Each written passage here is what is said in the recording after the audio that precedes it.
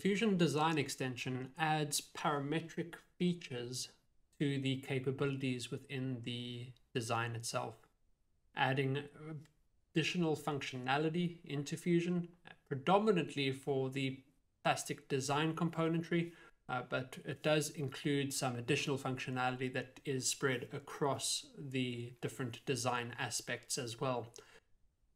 The foundation of the plastic or product design extension is the plastic rules that are available to us, which can be managed directly inside of a dedicated plastic tab within the design environment, and as well as inside of the setup of that particular tab.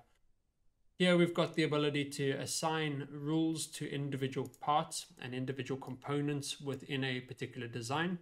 In this case, we have a component that is assigned the ABS 2mm rule. And these rules underline the parameters that will be used by this particular part or this particular component throughout its design process, including the thickness, nominal thickness, thickness range potentially, the actual material that it's using when we create this component, what a nominal radius might be required against this particular component, as well as a few other parameters that would then start to drive additional features and functionality. These rules then allow us to make use of both pre-existing features such as draft, such as web and ribs, as well as some additional functionality that comes with the design extension. So where we take this particular component as it is and start to add, for example, a shell, Fusion is then able to identify that when we are shelling this particular component, it needs to take into consideration the thickness of the part itself, which is given this T value over here, which in turn is driven by the plastic rule. If we were to go and add ribbing in here, I'll just use a pre-existing sketch that exists within the model very quickly. And I can see that I have 2 or 3 lines that are driving the positioning of the web or the web in this case. And we can then start to make use of those and have them drive the functionality of the rib or web itself. Those then will take into consideration the draft angle that has been specified, as well as the thickness of the plastic product itself. And then the fillet radius itself is then a factor of those inputs. So very quickly able to go and add all of these in without having to worry about the parameters themselves. And because this is a top level rule that runs against the entire component, if we were to go and update the rule, that would then go and push the updates to all of the relevant geometry that consumes those items. We do then also have some additional tools that have been added in, and these are parametric features that have been added in, whereby we've got the ability now to add lips into the geometry itself, which takes existing features and allows us to go and add a lip around the external perimeter of it, where we can choose an edge that we want to add the lip to, as well as then a guiding surface that needs to be added to. This is currently adding it to the one side, but if we did have both sides modeled up, this would be able to add geometry from one while simultaneously subtracting geometry from the other side. I'll go ahead and hit OK on there now. We can see that that's gone in and added a lip all the way around the outside, which would have previously been quite a tricky task to do. Another tool that's really helpful and really efficient is within the Create dropdown, the ability to add bosses into the design itself. These take points on a sketch, which can easily be added in by creating a new sketch, choosing a plane on which to sketch, and adding the points in. I might go and add them in these positions over here. And these can be parametrically constrained to wherever you want to, or just have them picked at various points within the model itself.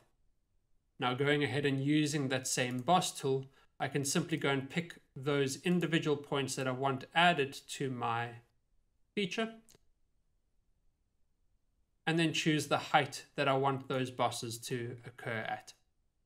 Again, if I've got this and I'm designing this in two parts, both a cover and a base component, we can have both sides of the component modeled at the same time. So we can have the bosses on the lid match up with the bosses on the original component, the base component itself. We can also flip the direction. So if you prefer to have the fastener come in from the bottom of the part or from the top of the part, as in this orientation over here, we can see that it will also go ahead and add a fastener in for us.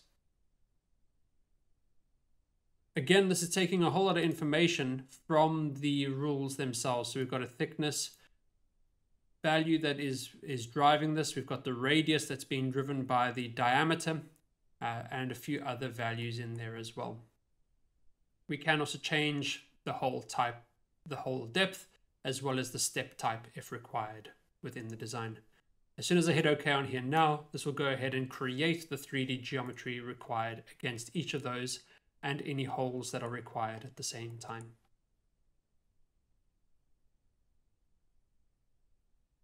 The last one I'll show on here very quickly is the ability we have to add clips in as well. Again, similar to the bosses, these can be added either to a single component or to two components that do need to line up to each other, and whereby we can go ahead and adjust this sketch very quickly, go through the same process of adding points at any position along the edge of the part, potentially in this case. So it is point driven once more, and in the create dropdown, I have the ability to go and grab a snap fit or a clip and choose the points at which I want to go and add those clips to. We can either have those in a uniform rotation, so they're facing in essentially the same direction, or aligned to a particular edge or surface throughout the model, or independently adjustable. So if we wanted to make sure that they were all aligned to the individual positions within the model itself, we've got the ability to go in and adjust those directly from each individual clip along the side of the part.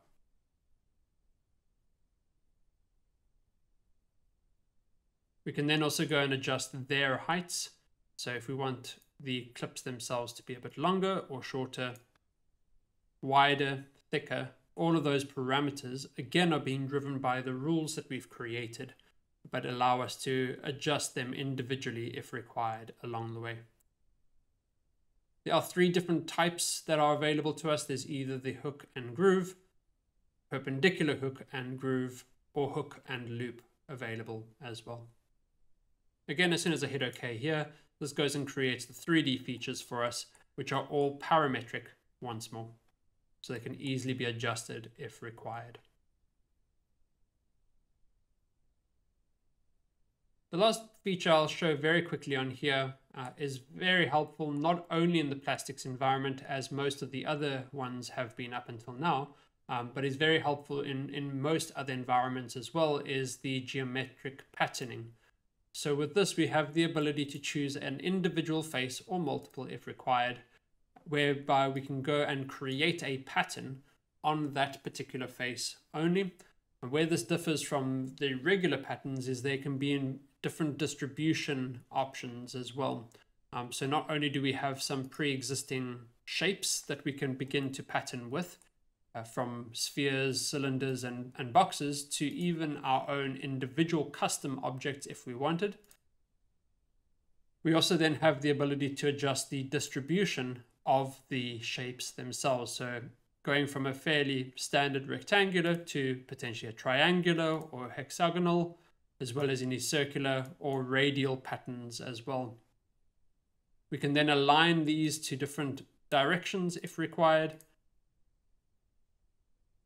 and also adjust the size limits against them. So we could have them starting fairly large and ending really small if required, as well as adjusting the distribution or the spread of their sizing along the duration of that particular pattern. And then this pattern can either be adding new components in, new bodies in, they can be cutting pre-existing components, joining to existing components, or using the intersect. So we've got the normal operation, the Boolean operations that are available within Fusion. As soon as I go ahead and OK this, we can then see that that is now cut out from the original component itself. This is a very quick overview of the different functionality that's available to us within the Fusion Design Extension. If you are interested in it or would like to discuss this a bit further, please do get in contact with us and someone from our team will be very happy to discuss this. Otherwise, until next time, thank you for your time. Bye for now.